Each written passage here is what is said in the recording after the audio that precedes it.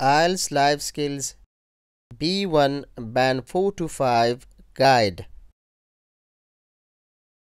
The aim is we will be talking about B1 speaking and listening.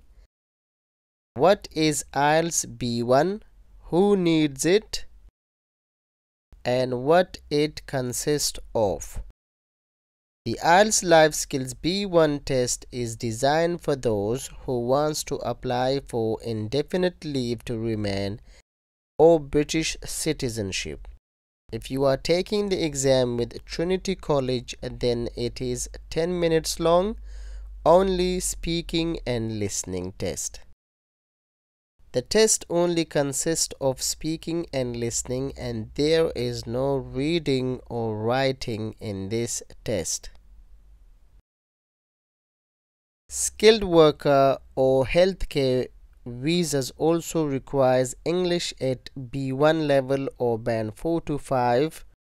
The required skills are reading, writing, speaking and listening for that particular visa. You will need to meet the requirement if you are coming from abroad. This further guide is for tests taken in the UK for indefinite leave or nationality. It only involves speaking and listening. It does not test your reading and writing skills. There are two parts to the exam. Part 1 is your own topic. You will need to pick a topic. You will need to download the form which is on the right hand side and make bullet points about your topic, which you will need to hand over to the examiner. Part B of the exam. The examiner will ask you questions about two topics that he will choose. Those topics are festival, music, entertainment, transport, celebration, and personal experience.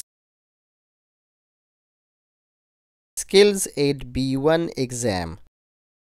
Can understand the main points of clear text and standard language if they are about topics with which they are familiar, whether in work, study or leisure. Can cope with most of the situations that might arise on a trip to areas where the language is used. I'll be making exam videos for B1 which I will upload later on. So if you have any questions, ask me in the comments below. This is what is expected of you in B1 exam for Trinity College. Thanks for watching. Don't forget to like, share and subscribe.